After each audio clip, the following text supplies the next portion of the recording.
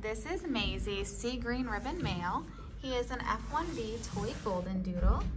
He's expected to be around 15 pounds full grown. You could get up to 20. Hi.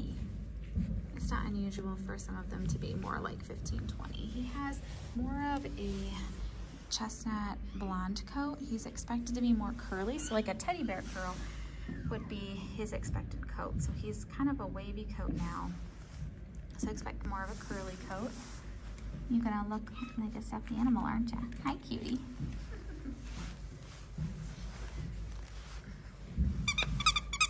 You see the reindeer? You wanna get the reindeer? Make a perfect little Christmas present, huh? He can be picked up as soon as December 28th.